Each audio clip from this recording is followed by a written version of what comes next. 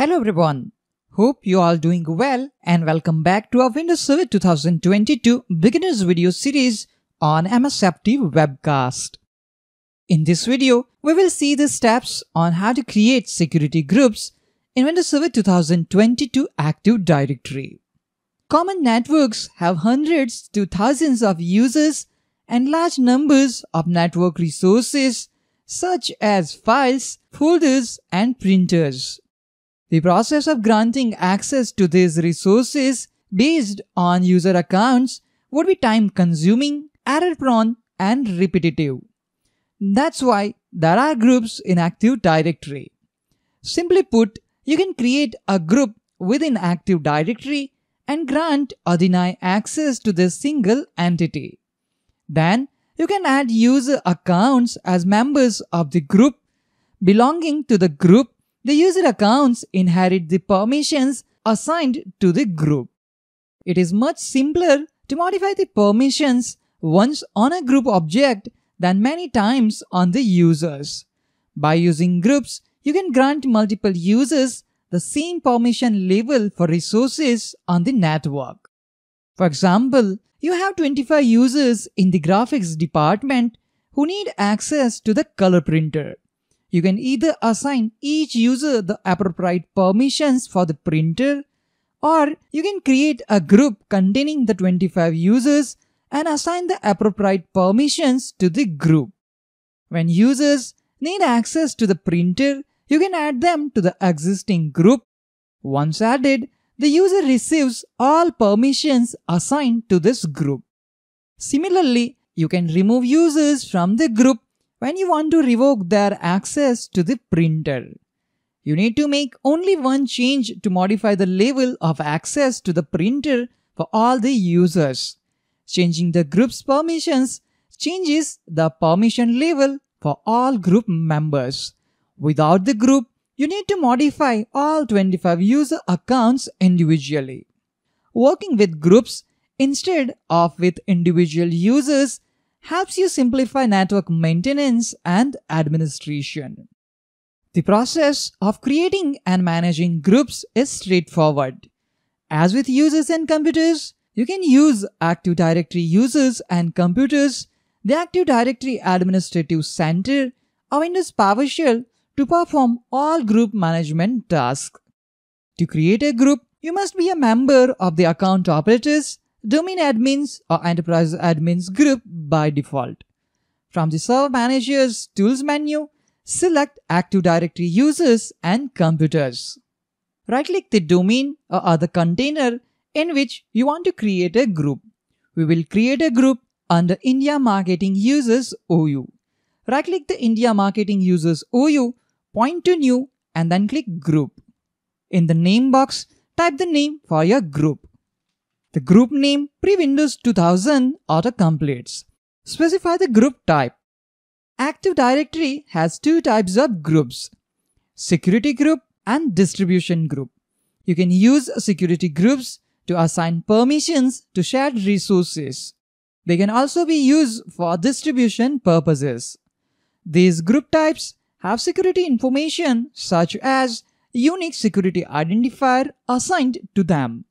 You can use distribution groups for distribution purposes such as email list.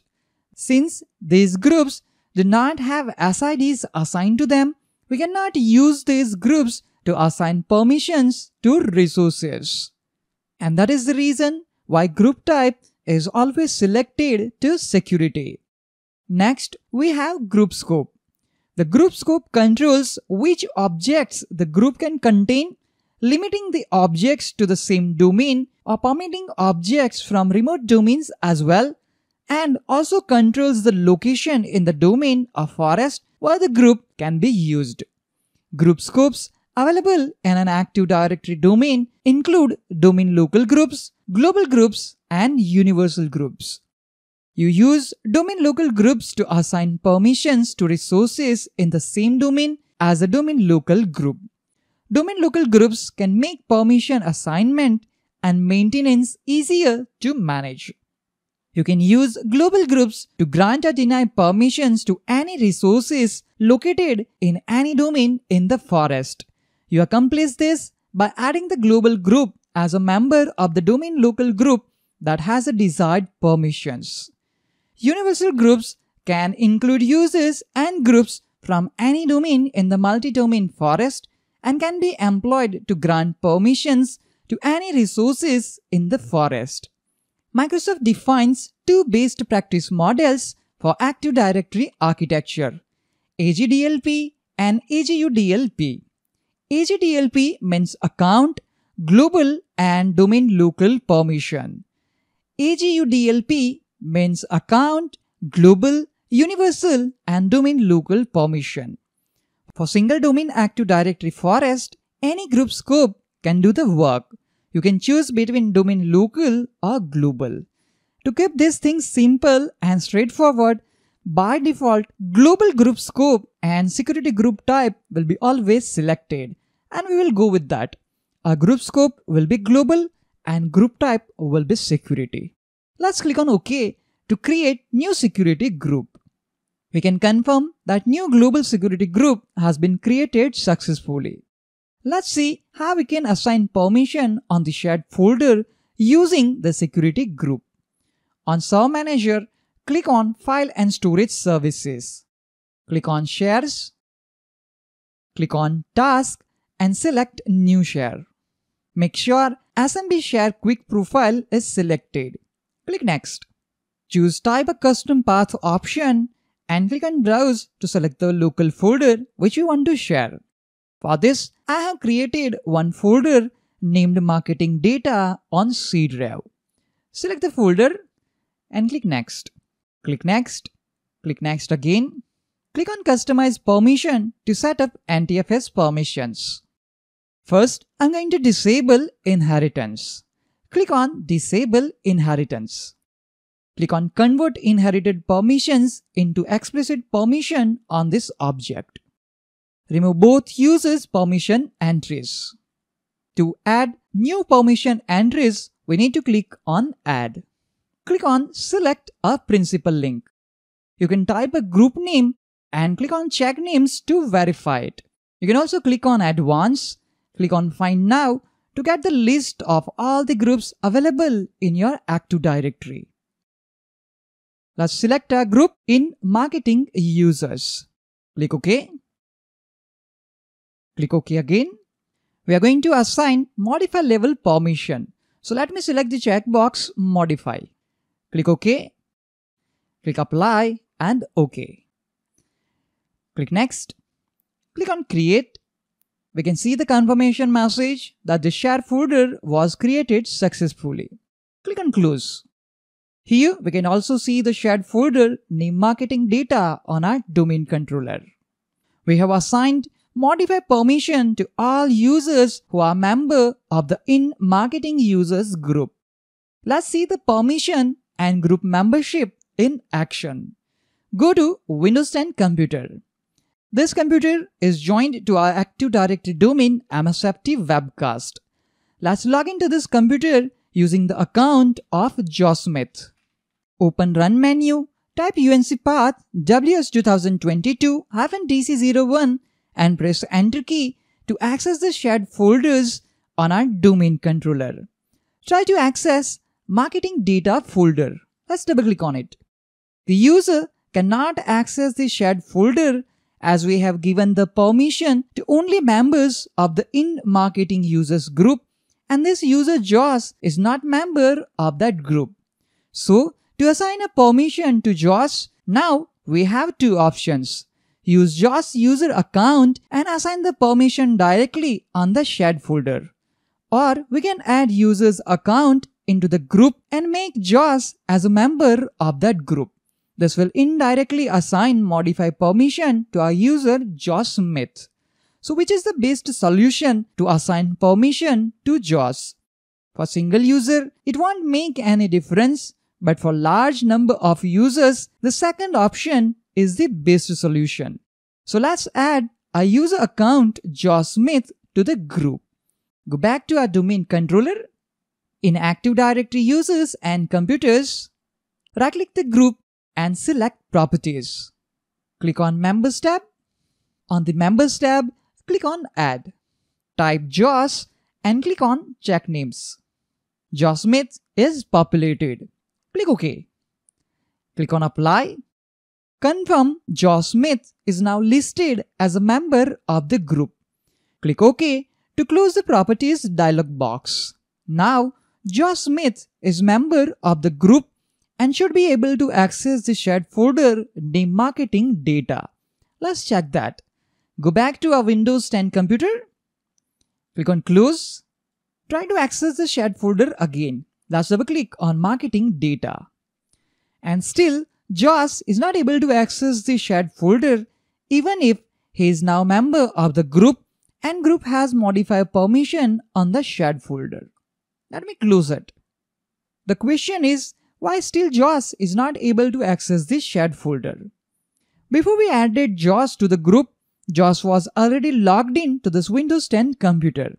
This is the reason why Josh is not able to access this shared folder even if he is a member of that security group.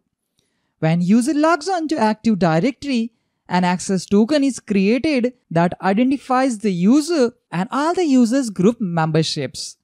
Domain controller uses this access token to verify a user's permissions when the user attempts to access a local or network resources. So when we logged into this Windows 10 computer, Josh was not the member of that group. So in his token, group membership information is not included, and that's why Josh still can't access this shared folder. Simply, we need the updated token with latest group membership information to access this shared folder. Let me close this. Let's sign out from this computer and sign in again. Now, let's again try to access the shared folder from our domain controller. Let's double click on Marketing Data folder, and this time, without any issue, Josh can access the shared folder and create a new folder under the root folder. Why? Because Josh has the new token with updated group membership information. Since we have given marketing users modify permission on the Marketing Data shared folder and Josh is member of that group, Josh is getting modify level permission on this shared folder. Keep in mind that if you add or remove user or group, the effect of that action will comes into effect when the user sign in next time. You won't see any difference of those actions while user is already logged in. Let's go back to our domain controller. There is another way to add or remove user from the group. You can also add user from Users Properties page. Right-click the user and select Properties. Click on Member of tab. Click on Add. Enter desired group name. Click on Check Names. In Marketing Users, click OK. Click on Apply. Confirm Robert Patterson is now member of the group. Click OK to close the Properties dialog box. Let's double click on our security group. Go to Members tab. We can confirm with Josh. Now Robert Patterson is also member of In Marketing Users Security Group. Just like any other AD objects, we can easily rename, move or delete the groups. To delete an existing group, right-click the group and select Delete. Click Yes if you want to delete the group. Let me click on No. To move an existing group, right-click the group and select Move. Select the destination OU where you want to store this group and click on OK. For example, let's save under India OU. Click OK. Confirm that group is successfully moved to India OU. Let's again right-click on it. Select Move. Expand India. Select India Marketing Users OU. To rename an existing group, right-click the group and select Rename. Type a new name for this group and hit Enter. New dialog box will ask for group name for pre-Windows 2000. When you're ready, click OK. The group has been renamed successfully. In this video, we have learned the steps to create and manage groups in Active Directory. That's all for this video. I hope you found this video helpful. If you have any questions and suggestions regarding this video, please let me know in the comments section. Thank you all for watching this video. Have a nice day.